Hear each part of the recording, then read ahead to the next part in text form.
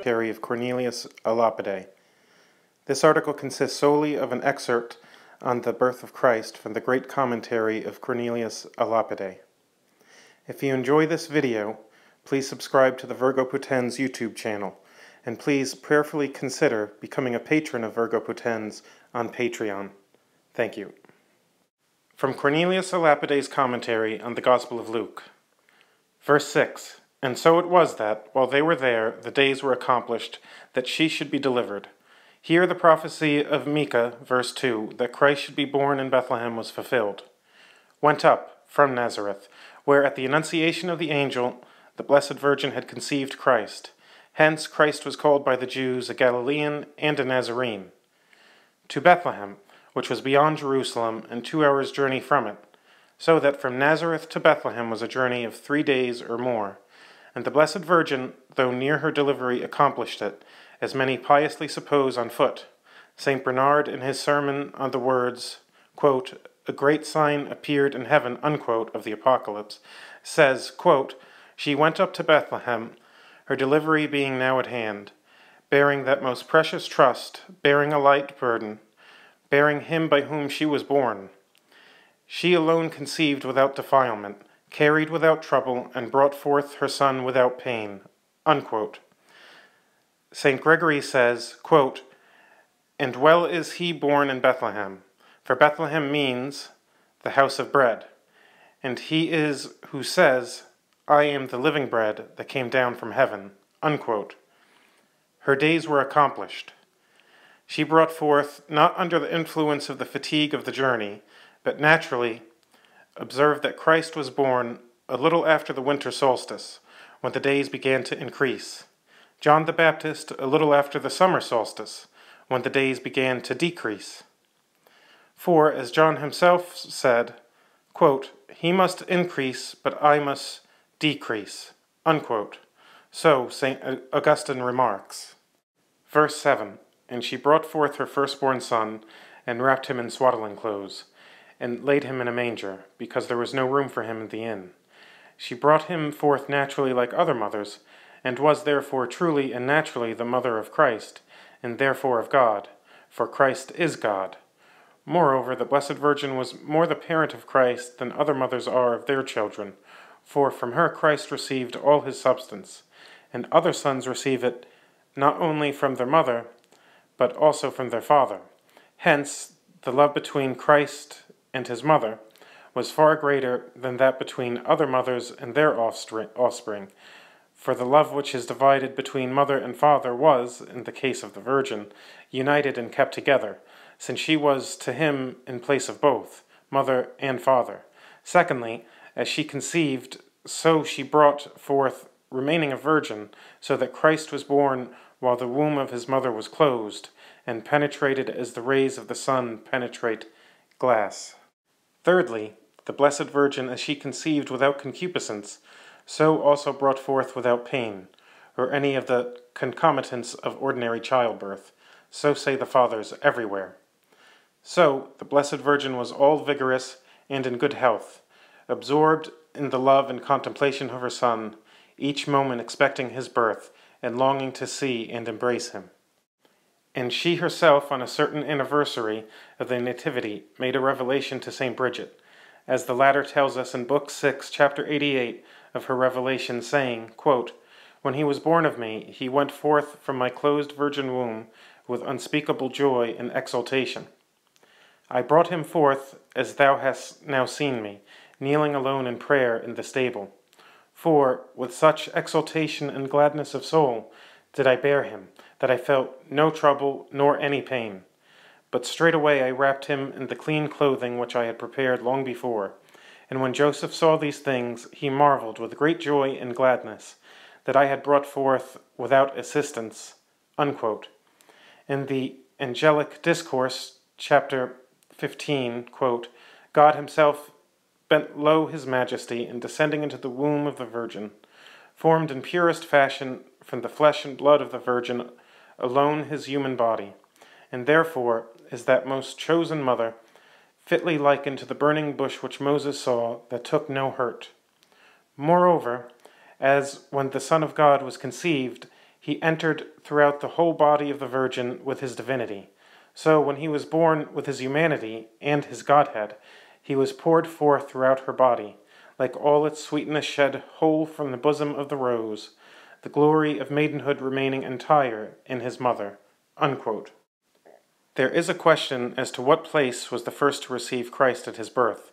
Barradius thinks it was the ground, that Christ might teach us humility.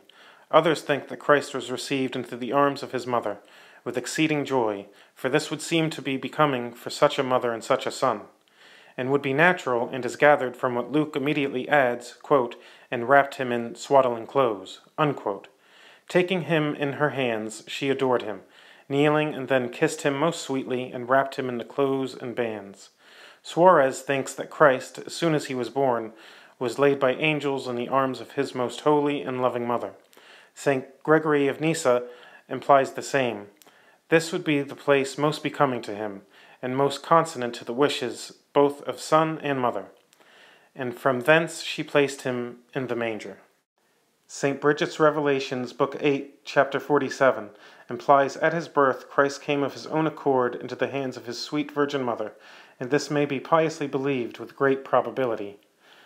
Ribadeneira says that there is a tradition to the effect that the Blessed Virgin, as soon as she saw Christ, struck with wonder at God made man, prostrated herself on the ground before him, and with the deepest reverence and joy of heart saluted him with the words, "Thou art come to one who has longed for thee, my God, my Lord, my Son," not doubting that she was understood by him, infant as he was, and thus she adored him, kissing his feet as God, his hands as her Lord, and his face as her Son.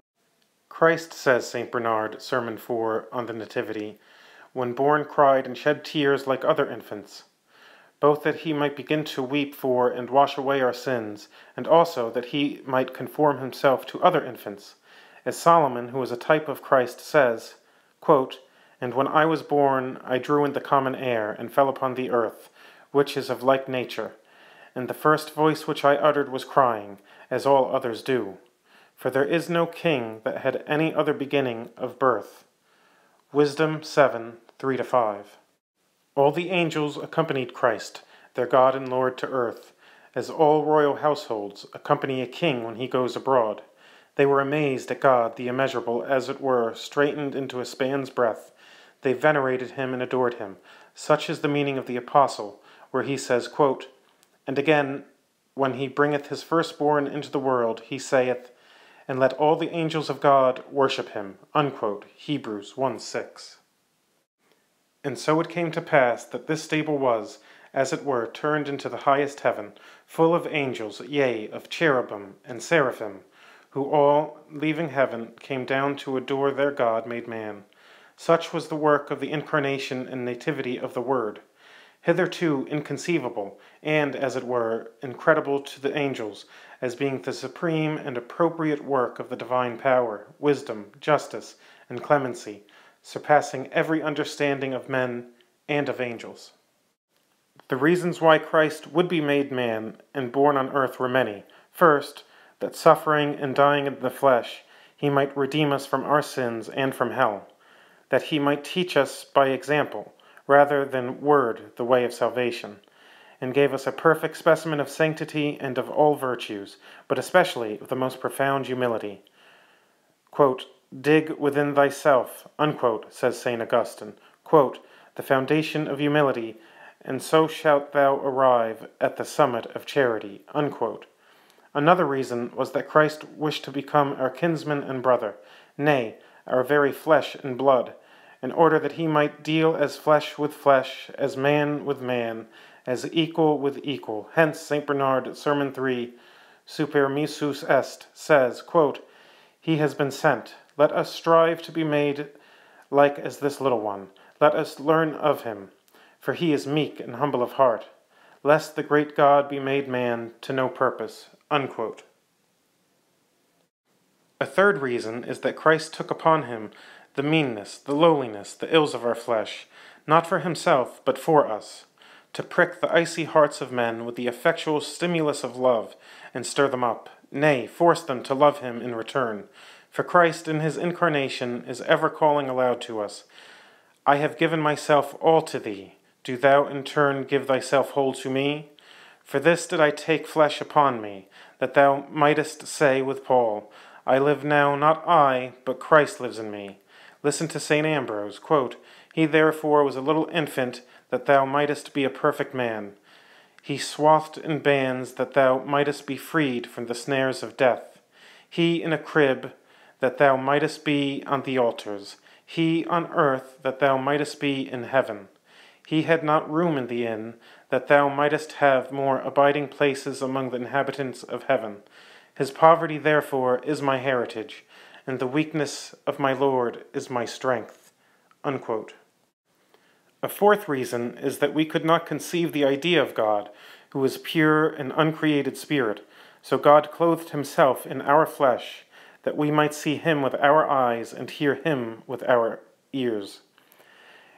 It is this that the Church sings in the preface of the Mass of the Nativity, quote, Because by thy mystery of the incarnate Word, a new effulgence of thy glory has shone upon the eyes of our soul, that coming to know God visibly, we may by him be wrapped into yearning after things that are not seen. Unquote.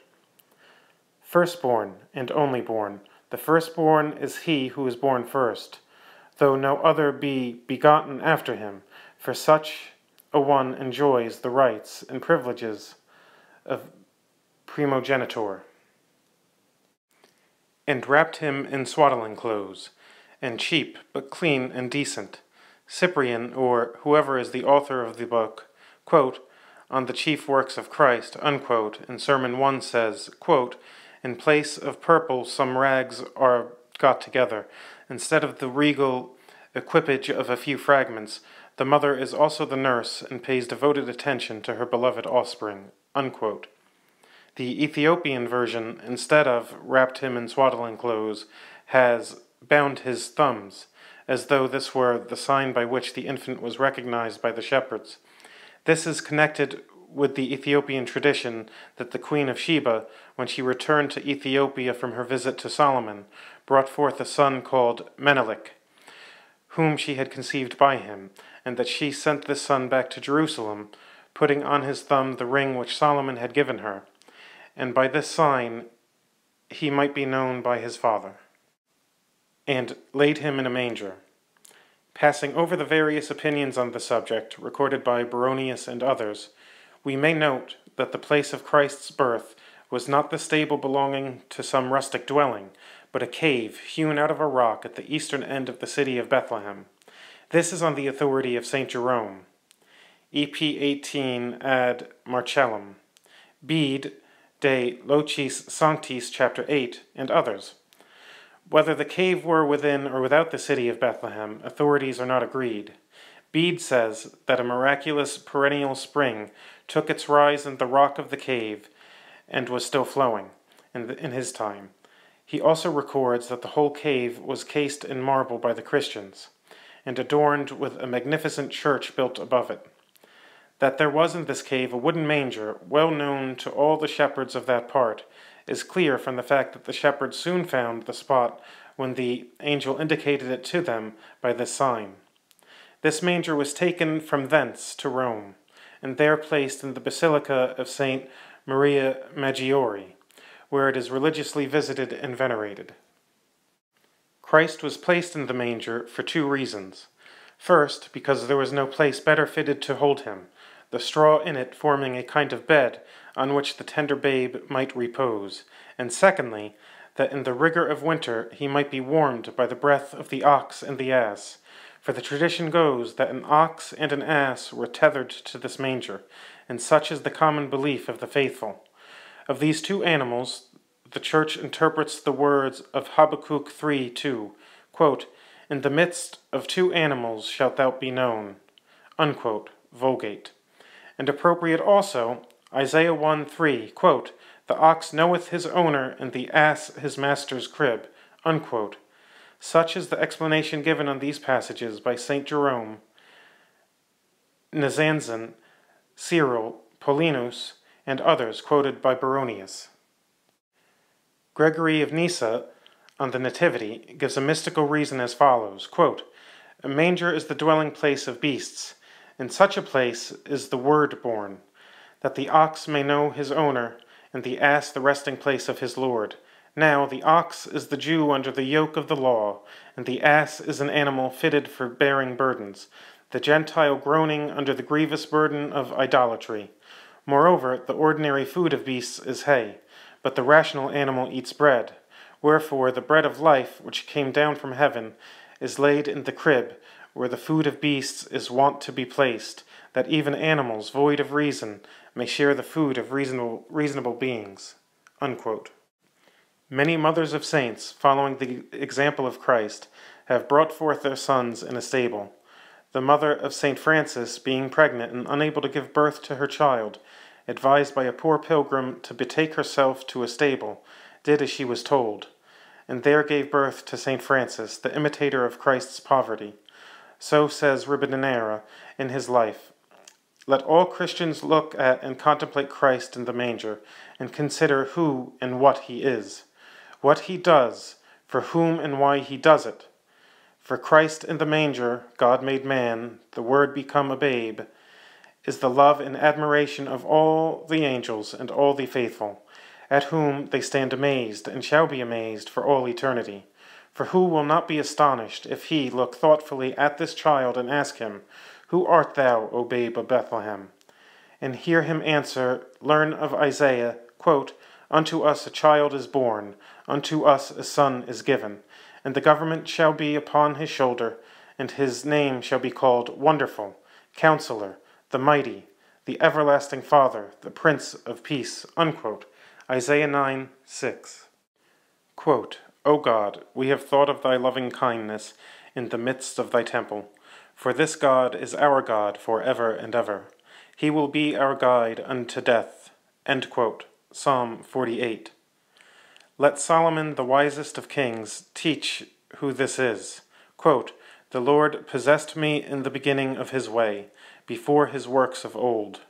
When he prepared the heavens, I was there.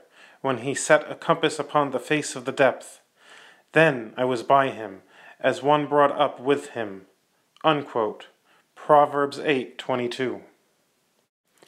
And let the Sibyl of the Gentiles tell us in Virgil's fourth eclogue, quote, "The last great age foretold by sacred rhymes, renewed its finished course, Saturnian times, roll round again, and mighty years begun, from their first orb in radiant circles run. The base degenerate iron offspring ends, a golden progeny from heaven descends." Dryden's Pastoral 4. With reason, then, does St. Augustine acclaim, quote, "O miracles, O prodigies, O mysteries! Brethren, the laws of nature are changed. God is born as a man, a virgin is pregnant. God who is and who was the Creator becomes a creature. He who is unmeasured is held. He who makes men rich is made poor. The incorporeal is clothed with flesh. The invisible is seen. What was it that so great a God did, lying in so small a covering of flesh in the crib? Let us hear him as he teaches us from his manger throne, teaching not by word but by example." End quote. "I, who with the three of my fingers posed the earth's vast mass, I, who did create heaven and earth, the King of glory and the Lord of majesty, beneath whom the columns of heaven tremble, and they that bear the globe are bowed down, I, for love of thee alone, O man, to deliver thee from thy sin and from the eternal flames of hell, and to bring thee to the happiness of heaven, have come, quote, leaping upon the mountains, bounding over the hills," unquote, "from heaven have I leapt down upon the earth, from the bosom of the Father to the Virgin's womb. Through the bowels of my compassion have I, quote, the dayspring from on high," unquote, "visited thee. I have joined in one person the Word with flesh, a spirit with the slime of earth, God with man, and most intimate have I made the union. I have become a little child, thy bone and thy flesh. I am made man to make thee God. Within the manger, the food, as it were, of ox and the ass, I lie among the beasts, because thou wast living like unto the beasts, wallowing in flesh and blood. Thou hadst become as the horse and the mule that have no understanding. For man, when he was in honor, did not understand, and was comparable to the senseless brutes, and became like unto them. Therefore did I take flesh upon me, that thou mayest eat my flesh, that joining it to thy flesh thou mayest breathe the breath of heavenly and divine life. End quote. I am the way, the truth, and the life. If then thou wouldst not err, follow me as the way to heaven. Hearken unto me as the truth. Embrace me as the true life. Vain is wealth, vain are pleasures, vain the honors of this world, which foolish mortals like silly children follow after and covet so greedily. True riches, true pleasures, undying honors are in heaven. These doth God enjoy, and his angels and his saints aspire after these. Am I, Christ the King of kings, born poor and needy, and dost thou, O Christian, seek after comforts and riches? Have I, the uncreated and illimitable wisdom, chosen for myself the pains of flesh and of spirit, and wilt thou indulge in the delights both of the one and of the other? I, whom the heavens cannot contain, am shut up in a tiny body, and in this paltry manger, and art thou, Christian, ashamed to be despised as a little one and lowly? Not in Herod's palace would I be born, not in the palace of Augustus, but in a cavern, in a manger. I chose to dwell in humble cottages, and preferred the sheepfold before the royal court. But thou dost follow after courts, and the things of courts. Sons of men, why delight ye in vanity, and why seek ye after a lie? Quote, the stable cries aloud, unquote, says St. Bernard, Sermon 5 on the Nativity. The manger cries aloud his tears and his clothes. The stable cries out that it is ready to be the shelter and hospital of man who has fallen among thieves. The manger, that food is ready for man that is become like to the beasts. His tears and his clothes, that with them man's bleeding wounds are now washed and wiped dry. Unquote. Because there was no room for them in the inn, namely for Mary and Joseph, the reading for him, adopted by some, is therefore incorrect. Barradius, who is among these, gives as a reason why the Blessed Virgin brought forth in the cave, and why Christ was laid to rest in a manger, and not in a bed. That all the places in the inn had already been taken by the crowd of richer people, who were flocking thither for the census. It is very likely that in a small town like Bethlehem there was only one inn, as St. Luke here implies. But this came to pass by the supreme foreknowledge and providence of Christ, that he might give us an example of the greatest humility and poverty. Hiding himself away, however, he was made manifest and glorified by God. Through the star that summoned the wise men, the angels sent to the shepherds the overturning of idols and the other miracles which Orosius, Book 6, Chapter 20, and Baronius, in his Annals, Volume 1, recount. And there were in the same country shepherds abiding in the field, keeping watch over their flock by night, in the fields and plains about Bethlehem. St. Jerome, EP 27, Bricardus, and others say that it was the same place where Jacob fed his flocks, and which was called the Tower of Edar, or the flock, because it is rich in pasturage. Genesis 35:21. Here then it was that the angels saying, quote, "Glory to God in the highest," unquote, and Helena built on the spot a church in honor of the holy angels. The place is about a mile from Bethlehem.